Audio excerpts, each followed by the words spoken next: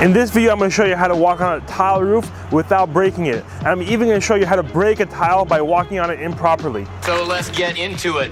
Before we get on the tile roof, I want to show you a few concepts that we're going to be discussing. The first one is the distribution of weight. So when you're walking on a roof, I'm over 200 pounds. So if I'm standing on just 1 foot, 200 pounds is going to be on 1 foot, on one pressure point, on one tile. Now if I stand on 2 feet and spread my weight out, I'm going to have 100 pounds per foot. And if I go a step further and spread my feet out in such a way where my toe is on part of a tile and my heel is on the other part of the tile, now each tile is carrying 50 pounds of weight. So that's going to be a concept that we're going to walk on the roof. We want to distribute the weight as much as possible. The second thing you want to be aware of is making sure that wherever you're stepping on is distributing the weight all the way to the bottom. And what I mean by that is tiles are floating. One tile is sitting on the other tile. This lip is sitting on this lip. So if you stand right here, the weight is moving from this tile to the tile below down to the solid wood deck.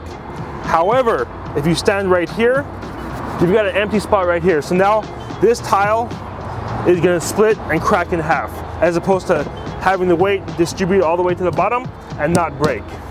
You ready? Let's give it a try. Now I'm going to actually start walking on the tile roof. Watch my feet placement and how I try to spread my weight out on 2 feet.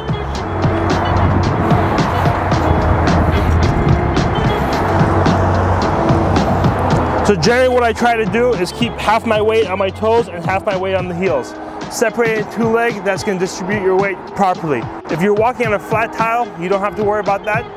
And the last thing is, when walking on a tile roof, a lot of times walking on the ridge makes sense as well. These tiles along the ridge are sitting right on the roof, so walking on here helps. It's an easy place to walk and makes you feel comfortable that you've got both legs, one leg on each side.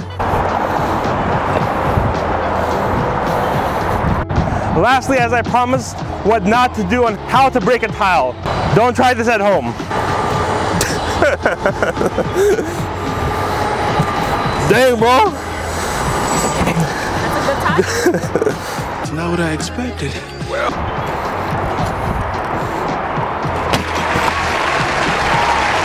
That was very satisfying. In my next video, I'm going to show you how to replace what I just broke.